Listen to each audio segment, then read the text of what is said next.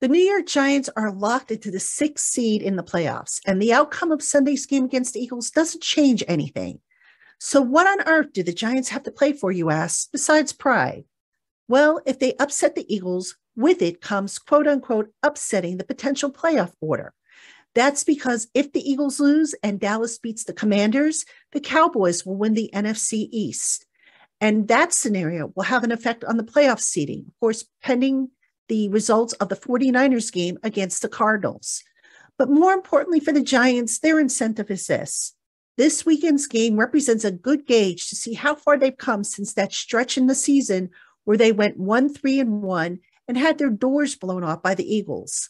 For if the Giants want to hang around and surprise a few people in the postseason tournament, they can start by rising to the occasion and besting one of the conference's better teams in this year's playoffs.